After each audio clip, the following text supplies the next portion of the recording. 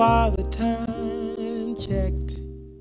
So, have you come up with any new ideas about the thing we're doing? No. Well, I've been doing some looking online, and I think carbon monoxide inhalation is a great way for us to go. We can sit in your car, park it in the garage, put on some Etta James, hold hands, and drift off into an eternal slumber. Peaceful, serene. Yeah, I was gonna tell you, my mom's borrowing my car tomorrow for a while. Hers is in the shop, so. Okay, why don't we jump off the cliff near the beach? That's romantic, right? You know I'm afraid of heights.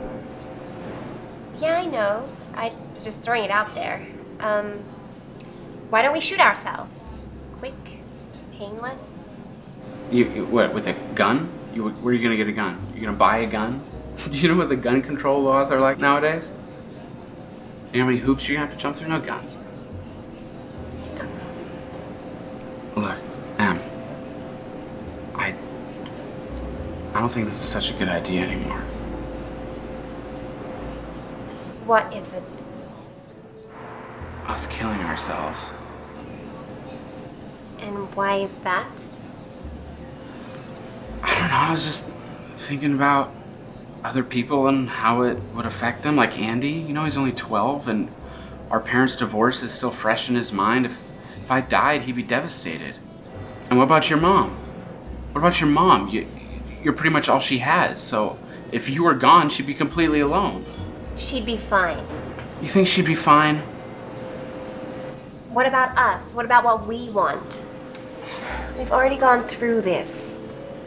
Eventually, you're gonna get tired of me, and I'll get tired of you, and we'll argue about the pettiest things, and then we'll have a child who grows up in a broken home because all we'll do is argue, and then the divorce will break him, and he'll become a serial killer. Whoa, that's a little extreme. Yeah, well, life's a little extreme sometimes. Do you think Ted Bundy's mom knew she was going to give birth to a serial killer? She was probably like, oh, I can't wait for you to grow up and become a regular, upstanding, non-homicidal citizen. I just don't think the future has to be all doom and gloom like that, okay? Isn't the divorce rate like 50%? Humans live long enough now that they surpass the expiration date of love. Love with the same person, anyhow. What about the other 50%? Yeah, they're married, but are they happy? I don't know. Ask them. Their happiness depends on them, just like our happiness depends on us. Together, me and you, not some imaginary timer. Did you just want to go with the knife thing again? You're into that, right? Was I? I can't believe we're doing this right now. I just love you so much. I love you too.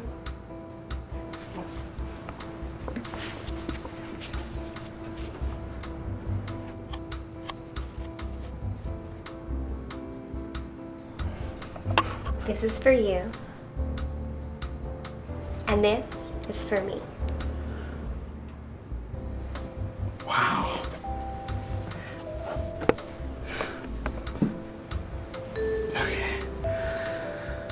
Okay, so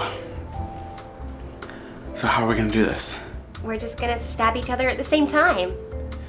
Yeah, I get that part, but what's the technique to this? Like, am I gonna stab you like this or like this? Oh, okay, Norman Bates. Well, I don't know. I'm just trying to figure out the most effective way to do this. We got to do it with one strong strike. I just don't want to be standing here all night stabbing each other. How about we just hug each other and do it? You know, like in the movies where they embrace and you see their face over the other person's shoulder. And then their expression turns to shock and they get this sour look on their face and they die. And they never see it coming. No, that's the betrayal stab. I don't want to betray you. Why not? I think it's sweet. Sweet? Your idea of sweet still confuses me to this day. Well, do you have a better idea?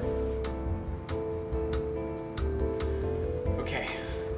We need to generate a strong stabbing force. So jump onto my knife and stab me at the same time. Okay? Oh, You can do this. what if I miss? What do you mean miss? I might miss. No, don't miss. What if I stab you like this? That's not gonna kill me, and that's gross. Although I know it'd be painless because you were doing that to me last night and I couldn't feel a thing. Oh, okay, now I'm really gonna kill you.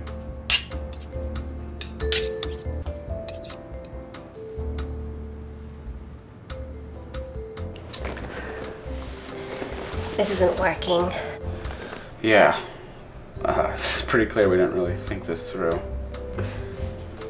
Let's brainstorm a little bit more, and then we'll come back to it later. Okay? Okay.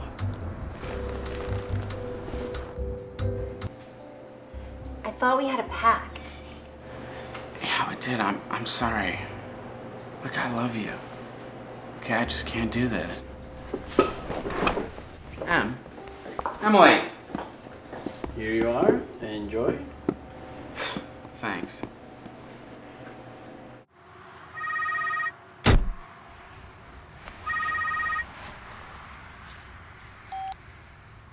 Goodbye.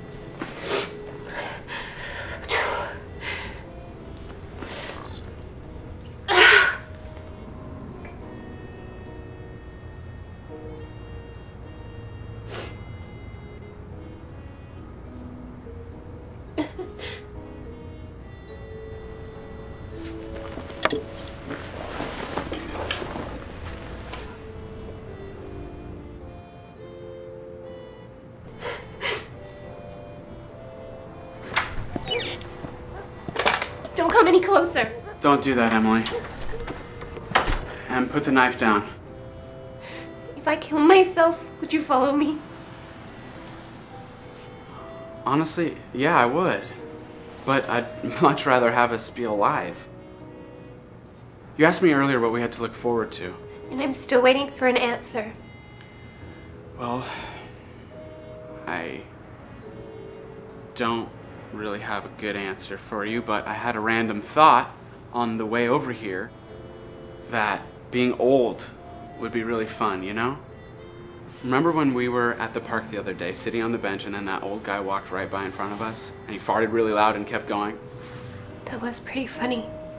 Yeah, well, I was curious to see his reaction, whether he was like embarrassed or laughed it off or whatever, and the guy didn't give a shit.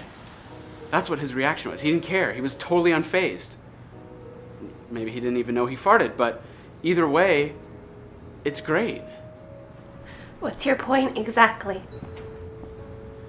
My point is that I want to be that old guy. Okay? I want to be that old guy, and I want you to be that old guy with me.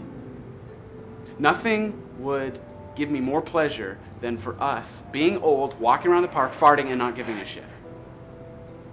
That, and I think our kids would be cute as hell. And I want to see them.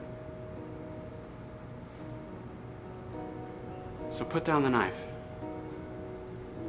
Okay? So just give me the knife, okay?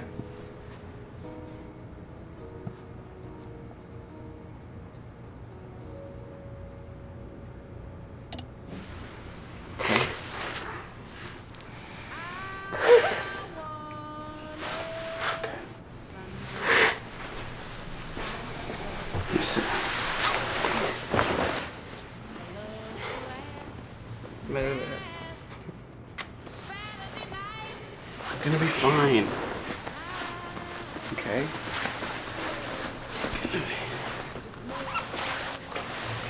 What's this? Oh my. Dear loved ones, if you're reading this, it means I have already made my exit from this world and am now sleeping among the stars. Elliot, that's me. I have gone ahead of you, and I know you'll join me soon so we can be together in this ethereal world. Can you not read my suicide letter? It's embarrassing. Love, Emily. No, that's not. This is good. This is, you know, published material. Oh. It's gonna be okay. I mean, if it looks like we're headed towards the rocks next year, then we'll kill ourselves.